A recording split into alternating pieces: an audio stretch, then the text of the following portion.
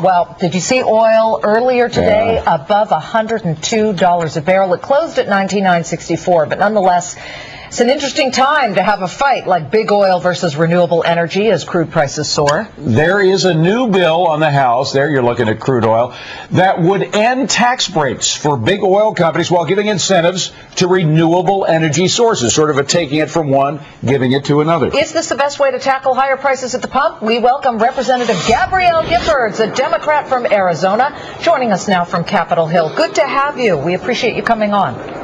I appreciate it, and I'm really excited because just minutes ago we passed this legislation that I truly see as the Apollo mission of the future. And it does precisely what you talked about. Instead of subsidizing the oil companies by about $17 billion, we're going to be taking that money and investing it in renewable energy sources. So I'm really excited about it. Well, now, it's one thing to take money. You're essentially switching tax breaks from one group of enterprises and giving those tax breaks to another. You're not talking about outlays of federal tax dollars, correct?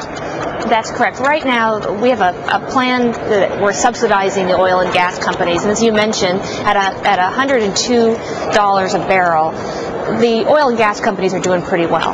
Now, I come from Arizona, where we have about 300 days of sunshine every single year. If you looked up in the sky and saw someone running around pouring out gallons of gasoline, would all be with buckets picking it up. This is essentially what's happening with solar energy.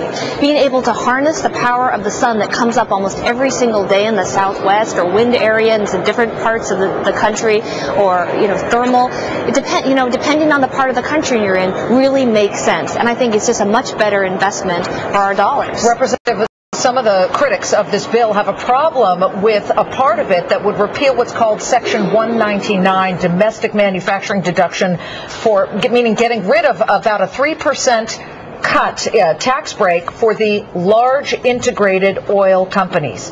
Okay, so that wouldn't include some of the smaller independent oil companies, among them Citgo, which of course is controlled by Venezuela's PDVSA, their state-owned oil company. What is your response when people get very upset about that? Well, again, I really see the oil industry doing very well for itself. I mean, my concern is about global warming, about energy independence, so we're not dependent on dangerous and unstable regimes. I'm concerned about good jobs here, good technology, and we're going to have to do that one way or another. This is a perfect avenue. This bill has passed essentially in the same form twice last year. We just passed it again a few minutes ago. I hope the Senate moves on it, because we have to pull our dependency off of this foreign oil source and stop subsidizing the oil companies. So, you can nitpick a piece of legislation to death, but I truly feel like this is a good piece of legislation. Okay, well, nitpicking, we're talking about a lot of cash here, so I don't think the word nitpicking falls in order. But just to play the oil side for the second, they say, hey, look, we are U.S. companies. We need to spend a lot of money to get oil. A lot of that oil, by the way, is not just from overseas, it's here.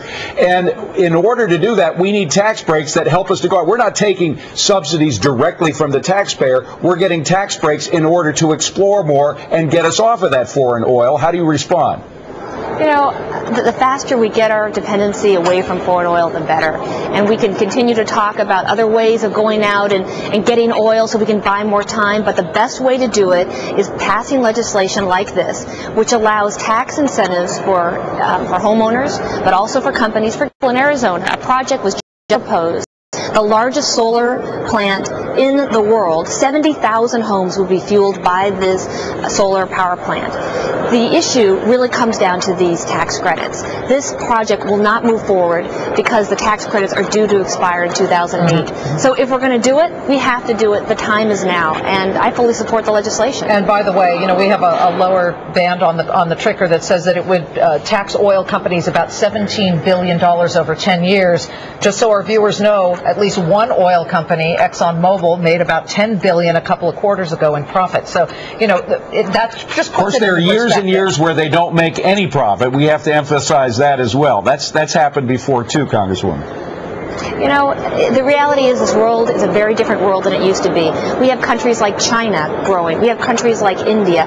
All of those folks want to have cars. They want to have the quality of life that we have in this country. The planet cannot sustain that much energy being consumed. So renewable energy makes all the sense. And those civilizations that historically have led in technology have been the civilizations that have been the most successful. Right. We need to lead. That is why we need to push this legislation through. Representative Gabrielle Giffords, thank you for joining us on Fox Business. Bring some of that sunshine east, could you? I try. I do my best. Thank you very much, Thanks very much. Well, Robert Gray has the very latest in the extended session. And a lot of things are happening in the after hours, so stay tuned. We've got that next on Fox Business.